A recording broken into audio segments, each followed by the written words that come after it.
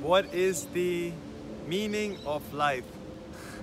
The thing is that we have this beautiful gift called the mind, and that is the one that is trying to constantly think and try to categorize everything. And the problem with the question, what is the meaning of life, is that there is no meaning. You define the meaning.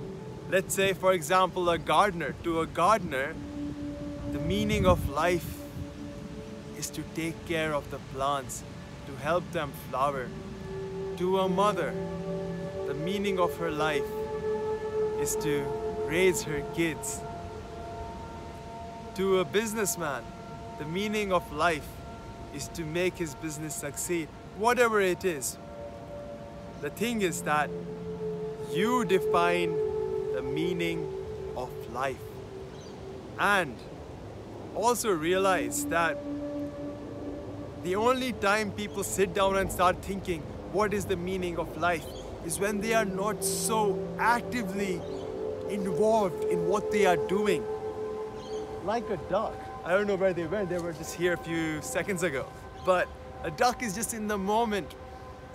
You go up to the duck, ask it, what's the meaning of your life? It does not know. You ask a tree, what is the meaning of your life?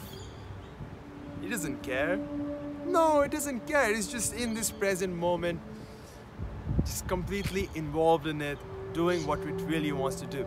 And the thing is that life is like a dance that you can thoroughly enjoy by being in the moment and just completely giving it your all. Or you can waste by constantly thinking about, oh, you know what, if I wear this dress, the dance will be better. Oh, you know what, the meaning of the dance is in the review we get of the show. So stop trying to find meaning in life, because there is none. See you next time.